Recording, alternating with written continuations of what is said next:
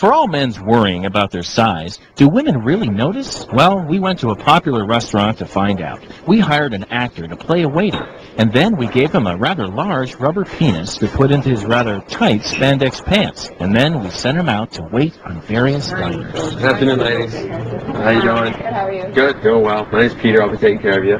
We're just trying out a few new items. As the waiter steps up to read the menu items, let's see how long it takes for the ladies to notice his item.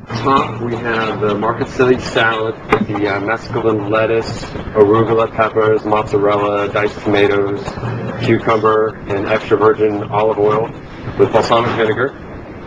Ensalada Mediterranean, that's a Mediterranean salad, with mixed greens, arugula, goat cheese, Greek olives, red onions, tomatoes, cucumbers, basil, olive oil, and red wine vinegar. And other diners were also surreptitiously peeking at the protruding pecker. Well, one of the managers was asking me to come by and go over each of the items with you just so we can rank them as part of the survey. Okay. You're okay if I read them over to you? Yeah. Excellent. First one we have is the Market City salad.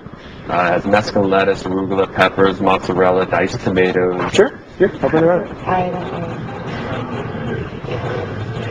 know. This woman doesn't even want to look in the direction of that monstrous member. Ideas? Actually, Right. and chicken, please. The chicken. All right. 1 second. I see that the chicken's up. The salad, I think, is just taking a little bit more time. No rush, we're enjoying ourselves. Okay.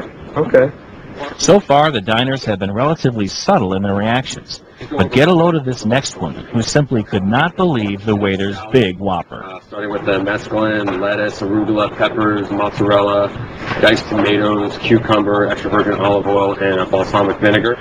Tomato sauce with garlic, fresh basil, and olive oil. Okay, ensalada Mediterranean, basil, olive oil, and red wine vinegar.